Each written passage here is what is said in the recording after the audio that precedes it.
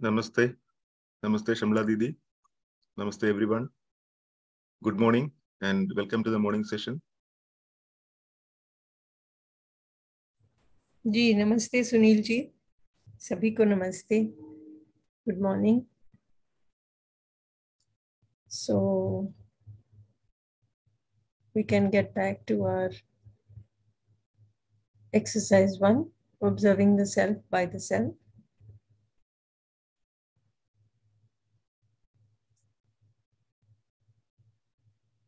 We're doing step 6.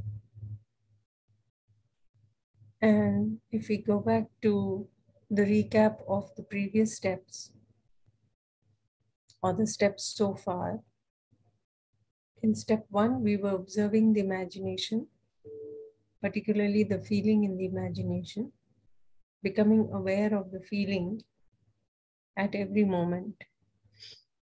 And this will continue throughout. In step 2, we were asking if the feeling is naturally acceptable to us or not. Do we want its continuity or not? In step 3, we were asking if we are comfortable with that feeling that we are having at any moment or not. And in step 4, we asked the question, who is deciding this feeling that I am having at every moment? And we could see that it is I who is responsible. It is I who is choosing, deciding the feeling at any moment. Not the situation outside, not the other person that I am interacting with. No matter how difficult, what we would call difficult, the behavior of the other person may be, ultimately, the feeling that I have is my choice. It is up to me, my decision. So if it is my decision, what is the basis for that? Until and unless I am aware of the basis of the feeling, I may keep making the wrong choice. So in step 5, we were looking at the basis. What is the basis of the feeling that I have at any moment? Is it right understanding? Is that the basis? Or is it some assumption in the lack of right understanding? So this is important to check. What is the basis? And we may find when we check, when we see the feeling, very often we will notice that this is on the basis of an assumption in the lack of right understanding.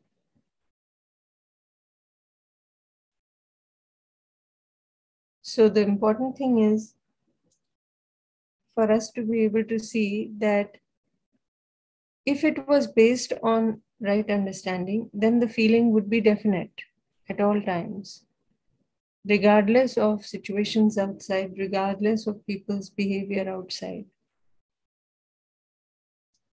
But if we can see that our feeling is not definite, then we can also see that I need to work for right understanding.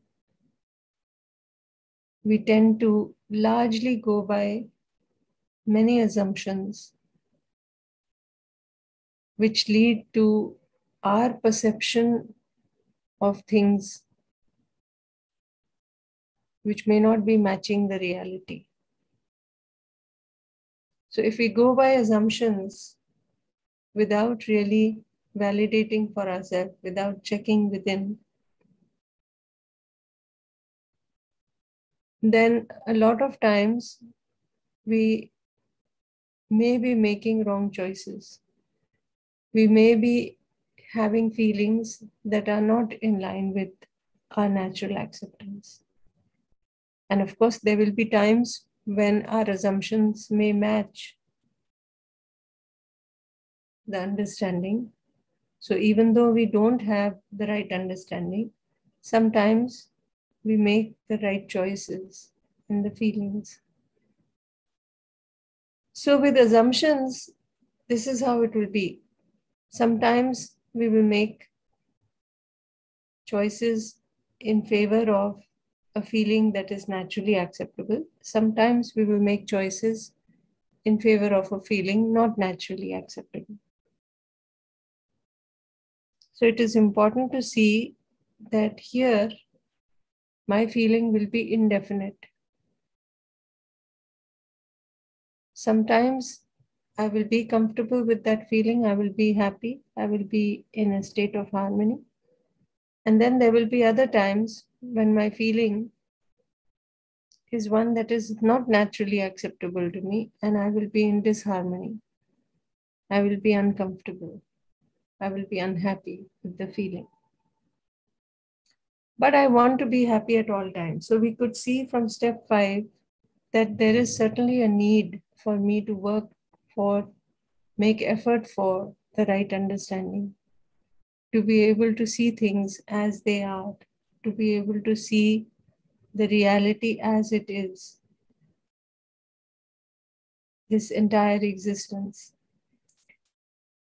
So then in step 6, we were asking, now that we can see that there is a need for us to have this right understanding, what are the feelings that are naturally acceptable to us, that are in line with understanding? And we said that the feelings of relationship, the feelings of harmony, and the feeling of coexistence, these are the feelings that are naturally acceptable to us. And we were trying to contemplate on these feelings within ourselves. So yesterday, this was our assignment, our task for self-reflection, that though we may have this information, that the feeling of relationship, the feeling of harmony, the feeling of coexistence is the one that is naturally acceptable to us. How often is it that we are having these feelings in our living? Are we aware, first of all, what is the feeling that we are having at any time? Are we also evaluating this feeling and asking these questions or checking, referring to our natural acceptance? So in that context, we had asked this question that if I have a feeling of relationship for others, what sort of thoughts will I have about others? This is a recheck, especially for those of us who may not be able to see the feeling directly. So if I have feeling of relationship, what kind of thoughts will I have? What will my behavior be like with others? This we had to contemplate and see if our feeling was matching this in our relationships, particularly when others with whom I interact have an opinion different to mine, or who have a viewpoint which seems different from mine, and so on. Or they are having a behavior which is inappropriate. Similarly, we had to check on the feeling of harmony within us at any moment, and to ask ourselves this question, that if I have a feeling of harmony within, will I have an acceptance for things outside, situations outside? Or will I be disturbed when things outside don't happen in the way that I think they should, my way? And we gave an example For example, when the weather is not to my liking. So we were to reflect on this feeling of harmony also within ourselves. Am I having the feeling of coexistence within me at all times? This is also something that we can check, although we may not be able to see the coexistence the way it is, see the reality the way it is. But that glimpse is there within us in the form of the natural acceptance. So we can ask ourselves this. Are we having a feeling of coexistence, or are we having a feeling of struggle? So ask yourself this: if you're having a feeling of coexistence within you, then will you have an acceptance for everything around you? Will you be able to see your relationship with everything in this existence? Or will you have this feeling that everything is a task, it's something that you are burdened with, that life is a struggle?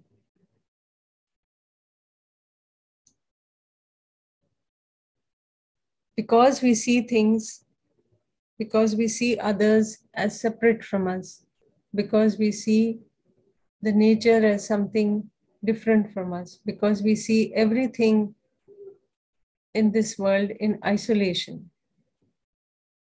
In this whole existence, we see our focus is on the units, on the distinctness, the separateness of the units. But the unifying factor, the space that we are embedded in, we are not aware of that. So we see ourselves as different from everybody, everything. And we keep thinking that we have to struggle with everything.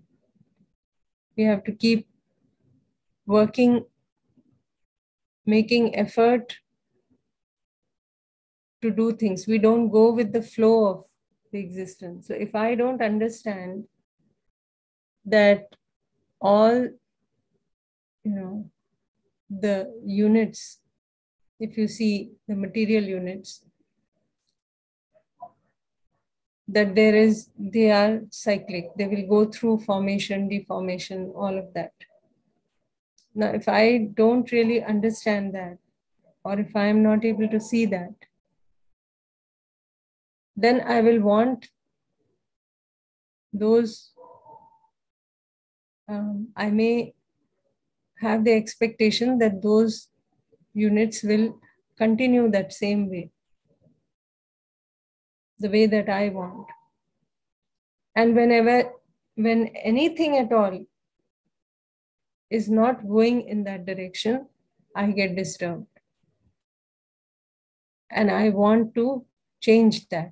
So I keep trying to struggle with changing the outside, changing my whole environment. And ultimately, it is because I want to be in harmony. But I may not be aware of it. So if I can see this, that all the material units in the existence are temporary, that they will go through formation, deformation. It is a cyclic process. And if I can focus on what is permanent, what is ever present at the base of all this, then my expectations will be set right. Then I will be able to see that I can go with the acceptance of things as they are, with that understanding of the unchanging also. So even if we are not able to see that yet, we can certainly ask ourselves this, whether we are seeing life as something that is flowing and we are flowing with it, is comfortable, or does life look like it's a struggle? At every point, we have to force ourselves to be a certain way. It is like we are controlling ourselves and we are trying to force ourselves to, to accept, but we are not really accepting things the way they are. So these three, feelings that we discussed, the feeling of relationship, the feeling of harmony, the feeling of coexistence, these three feelings, we will notice that this is what is naturally acceptable to us. This is at the base of all the others. Then we can tease out, like the feeling of relationship, we can break it down into all those 9 feelings that we discussed and so on. But right now, let's not name anything. Let us just see this, that these are the feelings that are naturally acceptable to us or not naturally acceptable to us. Are we having these feelings within us, or are we having some feeling that is otherwise? Chamarti ji is asking, is it possible to achieve this in the lifetime? So see, again, we are postponing, we are thinking that when we get there, we'll be happy. Somewhere that is at the back of these questions that we ask. Is it possible in this lifetime? Will we be able to get there? But it is a journey. If I can see that at this moment, I can have this feeling, I can be comfortable. If I can do it at this moment, then it is possible to do it next moment also, and the next moment, and the next moment. So with that, as I go ahead, slowly these higher activities are revealed to me, or I become aware of them. Because that turmoil, that conflict, that disharmony within, as it settles down, these higher activities become known to me, or I become aware of them. And as I do, then I'm able to see many of these, what may be in the form of information and concepts, then we'll be able to see more and more. Important thing is not whether it happens in this lifetime. Important thing is, what about now, at this time? Can I see this? Can I see my feeling? Can I become aware? Can I check with my natural acceptance? And can I be in harmony at this time? And if I can do it at this moment, then why can I not do it at the next moment? It is just that I am not aware of the feeling at the moment. So that again brings me back to step 1. I need to be aware of the imagination and of the feeling in the imagination at every moment.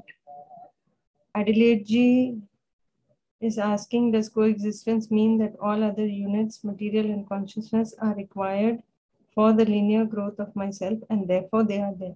It's nice to see Adelaide ji is there on this festive day. Merry Christmas to you, Adelaide ji. So we'll reflect on these feelings again for today, and we'll take the observations tomorrow. Okay. Yeah. Thank you. Thank you.